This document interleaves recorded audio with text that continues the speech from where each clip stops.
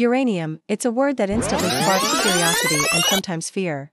We hear it linked to nuclear power, atomic bombs, and radiation, but what exactly is uranium, and why is it so powerful?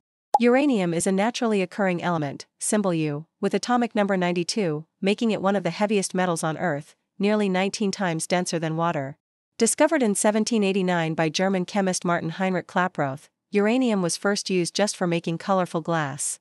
But in 1896, everything changed when Henri Becquerel discovered that uranium emitted invisible rays, radiation, leading to the birth of nuclear science.